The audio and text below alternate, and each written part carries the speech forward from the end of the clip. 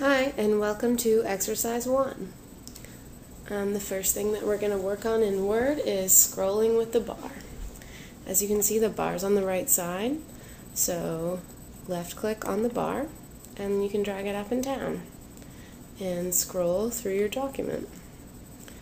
Okay, so the first thing we're going to do is we're going to delete the last sentence of the document. So once you've scrolled down to the final paragraph, I just want you to select the last sentence, and only the last sentence, and press the backspace key. And there we go. And now we're going to look at a different way of going, moving around in your document. Okay, down at the bottom, on the right-hand side of your screen, you can see that right now we are selected on the print layout. Okay, and to the left of the print layout icon is an icon that looks like a little book. So we're going to select that. That's called read mode. You cannot edit your document when you're in read mode. So all you're going to do is flip through it. And as you can see, there's an arrow on the left and an arrow on the right. So we can move pretty easily through the document quickly. And you can read all the text that you've written. Okay, so I'd just like you to use the arrows. Okay, examine your document, and I'd like you to end up on screens 1 to 2 of 5. And then go back down to the right-hand corner and click Print Layout again. Okay, because we're going to select the whole first paragraph, and we're going to delete that. And there's a very easy way to select a whole paragraph at once. Just hover your cursor over it, and then triple click. Okay, the whole paragraph is selected, and we're just going to press the backspace on that. Okay. Now the next thing I'm going to show you is if you don't want to use the scroll bar because you're trying to be a little more specific and looking for something line by line, you can use the arrows above and below the scroll bar. Okay, and that moves you up and down just one line at a time. So you can try that.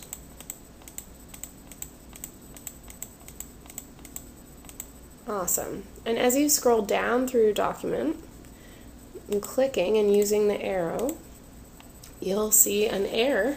It's underlined either in blue or in red, and depending on your document. But you're going to select that whole sentence that contains the error. Okay, the underline. It's going to be there. And the way that you do that is you're going to hold down the Control key and click anywhere in the sentence. Okay, there we go. And again, that's just a right click, no need to left click. Okay, now we're going to press the backspace. Perfect. Okay, so from where we are now, we're going to press Control and Page Down. Page Down is just to the right of your arrow keys on the keyboard. Okay, so let's try that. Control, Page Down. And we find ourselves at the start of the final page. So what we're going to do here is we're going to go to the left, okay, just to the left of your text, and we're just going to click to the left of the final line. Okay, ready? Okay, as you can see, that selects the line. We're going to backspace that.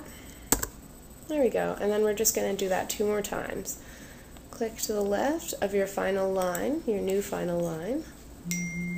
There we go, do the backspace. Perfect. One more time. Click to the left and backspace. Perfect. And now we're going to press Control and Page Up to return to the top of our document. And as you can see, we're right here at the top. So just select all the text above where the first paragraph starts. It's just exercise 1. Press the backspace key, bring your cursor down a couple lines, and backspace again to bring our paragraph up to the very top. Perfect. Now I want you to try pressing Control End.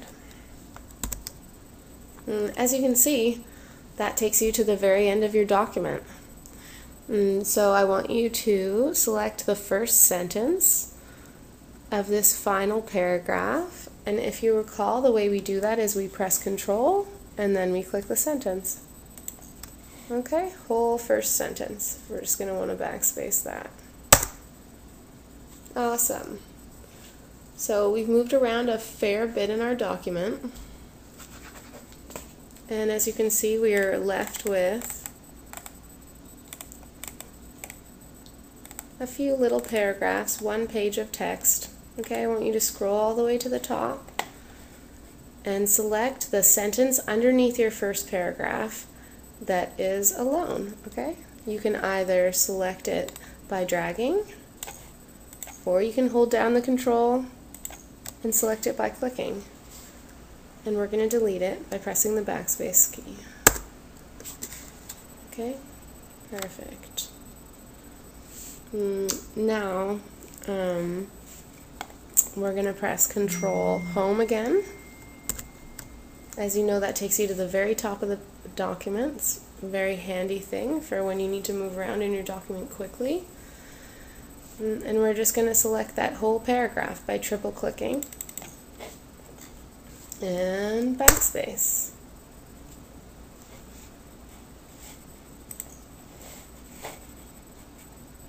Okay, now we're going to try a new way of selecting. What we're going to do is we're going to click at the start of our first paragraph. Okay, keep your cursor there. Then I want you to press down the Shift key.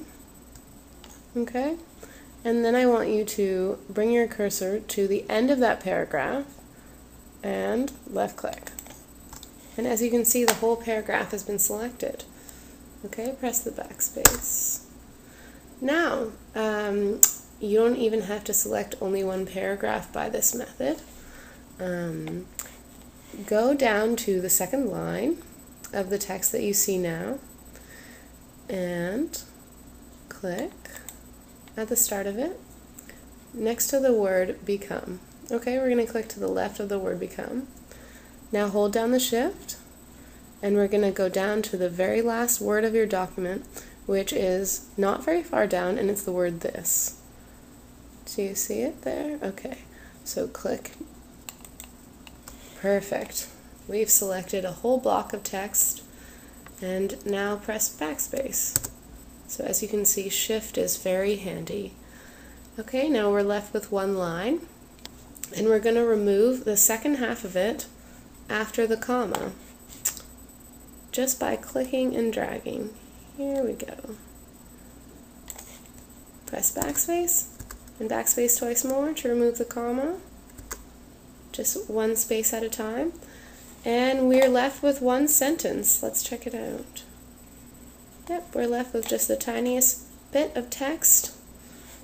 Go down to the right-hand side and click the read mode to the left of the print mode that we're in.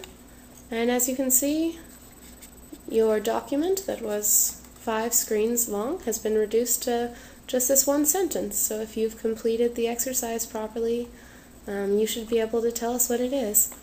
Thanks so much, and see you for exercise 2.